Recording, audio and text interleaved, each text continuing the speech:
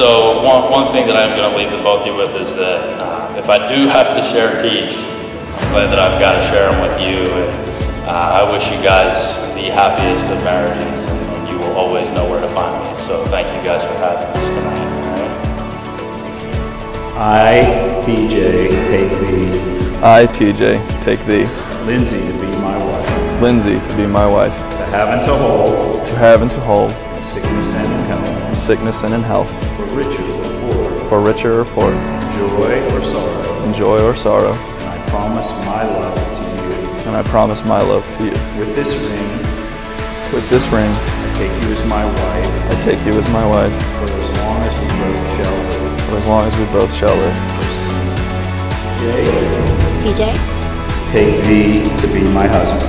I take thee to be my husband. To have and to hold. To have and to hold. In sickness and in health. In sickness and in health. For richer or for poorer. For richer or for poorer. In joy and sorrow.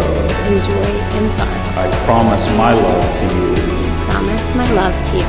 With this ring. With this ring.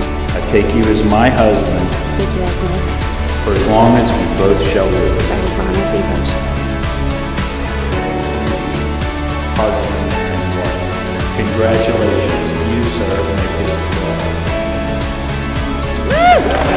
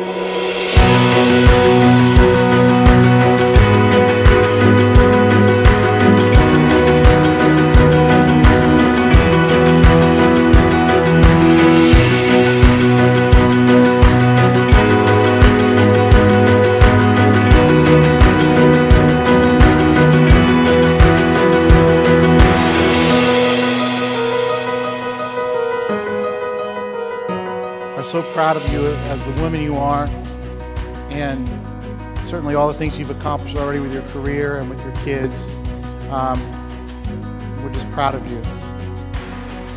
Now, you know, we say to TJ, we say, hey, you need to take care of this girl, right? But we also want to say to you, you make sure you take care of TJ too. Right? You know, though, today you are special to everyone here. There's nothing more noble or more admirable about what you guys are doing, watching two incredible, amazing, caring human beings come together as one. I might cry. In the unity of marriage. As your friends and your family, we delight in your marriage. We offer encouragement and support from here on out. I just want to say that I'm proud that it's you. I'm happy my best friend has found love. I remember asking about that tall guy from her Instagram. And Lindsay's blushing face was all I needed to know. She seriously liked this guy.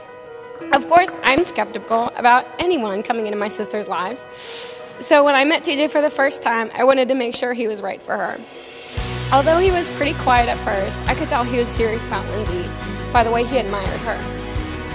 Jumping forward to today, anyone can see how he lights up when she walks into a room. So to TJ, thank you for loving Lindsay and always treating her with respect. Just like John and Brad, you're helping to show your new little brothers how to treat a lady.